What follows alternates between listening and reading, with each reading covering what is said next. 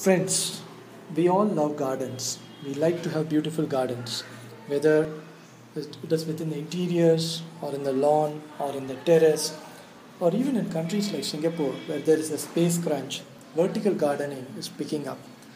But you know what?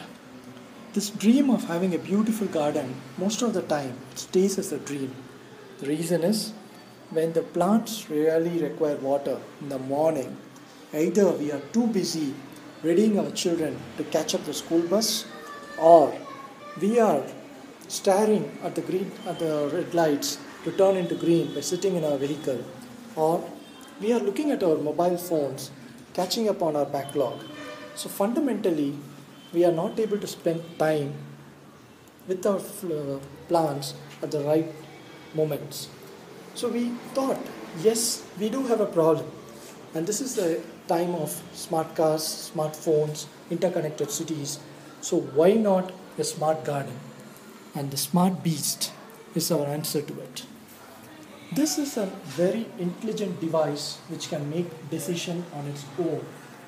It can communicate to any of your irrigation system, whether it is a PVC pipe or a sprinkler based system or a drip irrigation. The smart device can talk to any of it. It comes equipped with a bunch of sensors. One of it, say, is a soil moisture sensor. What it will do is it will keep sensing the soil moisture and communicating it to the smart beast. And the moment the moisture level goes down, the irrigation starts. Now I'm putting it back. The soil moisture is high. You can see the moisture level is 843. It's a good moisture. Now the irrigation will close on its own. We also know that we need not do this on a never-ending loop. So the beast comes up with a timer. So it knows when the plant requires water during the photosynthesis, the beginning of the day, and in the late evening when the soil is completely drained up. That is the only time it will go check the moisture and trigger the whole process. During the rest of the time, the beast will be in hibernation. Not only that, the beast needs to be tamed.